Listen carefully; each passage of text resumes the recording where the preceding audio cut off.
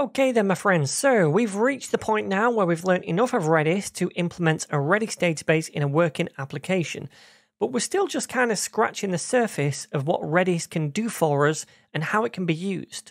Now, I mentioned at the start of this series that we'd be focusing on Redis Core, which is the core building blocks of Redis that we've been learning and using. But I also said there was something called the Redis Stack, and the Redis Stack included a bunch of extra modules and tools built around Redis Core to extend its functionality. So for example, the Redis JSON module allows us to store JSON documents in Redis, in which we can have nested data and use structures like arrays as values. So this makes it much easier to model more complex data that might otherwise have to be split up into different structures like sets and hashes. It also allows us to access and retrieve nested objects without having to transmit the entire JSON document over the network, which can be much more efficient when you're storing more complex data. On top of that, we can perform atomic updates to properties within the JSON object, like incrementing a number or adding a new element to an array, without having to fetch, deserialize, and then reserialize the whole object before it's saved again. Another module in the Redis stack, Redis Search, works really well with Redis JSON objects too. It allows us to easily query data using secondary indexes that we can create, so that we could say something like, get me all the profiles that have a UK address, or get me all the products that are a certain price. And we can use both of these modules in Redis to make structuring, storing, and querying all of our data much easier, especially as our applications grow in complexity. On top of these modules, we have a client library available to us called Redis Ohm, which is basically an object mapping library that makes it really simple to model Redis data within your own application code, and it provides us with helper methods to search and query your data in Redis very, very easily too. Now, the two modules, Redis JSON and Redis Search, need to be installed into your Redis instance in order for them to be used. Unfortunately, when you use the Redis Cloud, that's really, really simple to do. So, at the start of this series, when we created a new Redis database, we had this option right here where we can choose Redis Core or Redis Stack. Well, when you choose Redis Stack, it automatically installs the extra modules for you, and not only for JSON support and search, but also for other modules like Redis Bloom and Redis Time Series as well, which inject even more capabilities into Redis. So that's how simple it is to install Redis Stack when you're using Redis Cloud. And now you're free to use those features out of the box, which I'm going to quickly demo in a minute. If you're using Docker or installing directly on your machine, you can check out the Redis docs to see how to get started. There is guides for each platform right here. But anyway, now we've got the Redis Stack installed on Redis Cloud. I'm going to grab my connection URI and I'm going to try using Redis Insight to have just a very little play around with Redis JSON. So what I'd like to do now is just a very quick demonstration of how we can use Redis JSON inside Redis Insight. And this is our database that we're connected to right here. And beneath modules, we can see this little stack icon right here. And if you hover over that, it's going to show all the modules that are installed, including Redis JSON. So let's click on this database.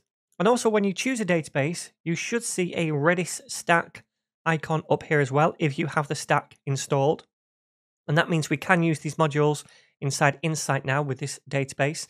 So imagine now we want to create a new JSON object. And by the way, if we go to browser, we still have this old data because I'm using the same database. So we have individual books and a sorted set for the list of books. So if we go to Workbench, what I'd like to do now is create a new JSON document for an author. So I could do that by saying JSON first of all, then dot, and then whatever the command is. So, like before, we had things like get, set, mset, all that kind of stuff. When we're working with JSON, we say JSON first, then a dot, then whatever the command is.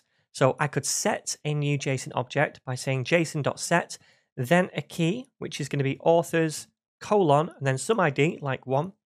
And then when you're first creating this JSON object, we would do a $sign. Now, this is the path.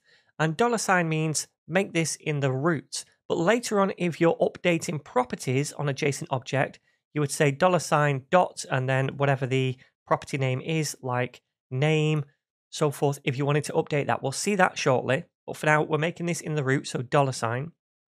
And then we add single quotes and we have our JSON object. So open curly braces, close curly braces, and then inside here, we will say, first of all, the name of the author, and that's going to be Brandon Sanderson.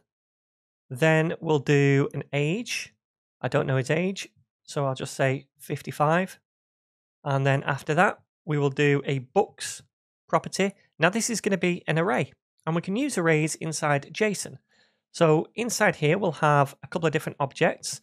We'll have one for the first book where we have a title property, and that's going to be the Final Empire. And we'll give this a rating property as well. So rating, and that's going to be 10. We'll have another book, so another object, and the title of this one is going to be The Way of Kings. And then we'll do another rating property. We'll say 9. So we'll leave books there for now. And in fact, I think that's pretty much it. Now, one thing you need to be wary of, if this right here goes onto the next line, this closing angle bracket, and it's at the same kind of indentation as this, so not at all, then this is not going to work because it's going to treat this as a completely new command when it's up against the edge of the window over here. So let me show you that. If I try to add this, we're going to get an error. It says unterminated quotes.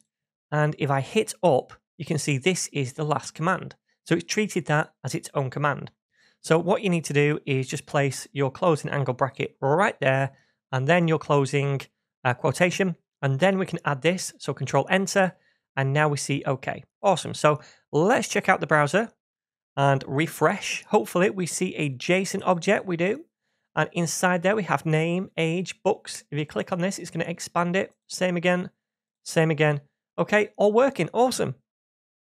So then, that's us storing a JSON object. How do we get back a JSON object? Well, that's simple. We can say json.get. So json.get, if I can spell it. And then the key name, which is authors 1. I'm going to move this up so we can see it a bit better down here. Like so. And now we get that JSON object back. Cool. So you can also get individual properties back. So I could get back the name, for example. So let me go up. And this is where this $path thing comes into play. So if I want to get a certain property, I would say $sign to signify the root of the object first of all, then dot, and then whatever property. So for example, name. Press Control Enter, and I get the name back. Now I could grab books, and that would be an array. But also I could grab an individual element from the books, like 0, and that would get me a single book. And I can take that one step further and grab the title from that book, and I'll get the title back, right? So that's really nice, isn't it? You can get individual properties. You can also set individual properties. So instead of get over here, set, and then we have authors 1 as the key. This again is the path. So you know, like before, I said use $sign for the root when we're first setting a JSON object, but when we're setting individual properties on that, then we can say $sign and then a path to that property. So I could set the rating, for example, of this first book, not in caps, and that is going to be now 7, and it should update that one property.